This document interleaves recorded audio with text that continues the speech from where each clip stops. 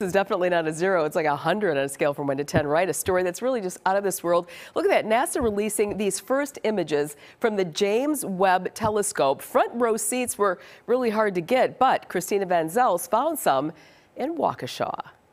With popcorn in hand and a full house, the Horwitz-Duremer Planetarium in Waukesha is set for blastoff. It's kind of an event, a milestone in astronomy. NASA released 5 photos from the James Webb telescope Tuesday morning. This Waukesha dome is one of the sites that got the first images. I was blown away by the involvement of the people here and just the excitement and the calls that we've received. NASA unveiled the first photo Monday. Researchers say they show some of the most distant galaxies we've ever seen. The other pictures give insight into dying and forming stars and 5 clustered galaxies in color. There's so much out there that we can't see standing here. The pictures that I'm seeing are just like really fantastic. There was little space left in the Waukesha Planetarium as people of all ages tapped into childlike wonder. They were so crisp and clean, and we were seeing things that we've never seen before. I can't wait to see what else they have in store. How big the universe is